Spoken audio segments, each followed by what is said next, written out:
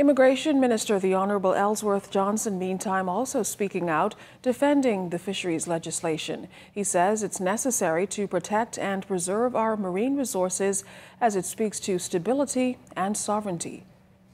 We looked at persons who would get general work permits to work, permanent residents who would get would want to work in certain areas, and this is not a matter of recent vintage. The Constitution allows this.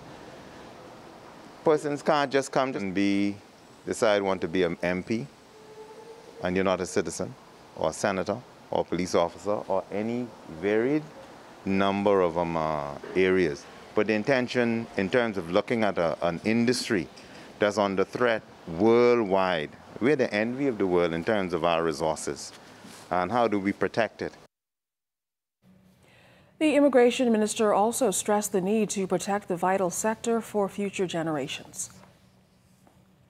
But at this point, the government has taken a stand, and we are about talking about oil, talking about natural resources, and how Bahamian simplicity should take advantage of it. And the first step that is being made, I've heard the former Prime Minister, and it's beautiful in a constitutional democracy, that people could come forward and make their wishes known. But at the end of the day, the government is to make laws for the peace, order, and good governance of this country, and that is in the best interest of this country.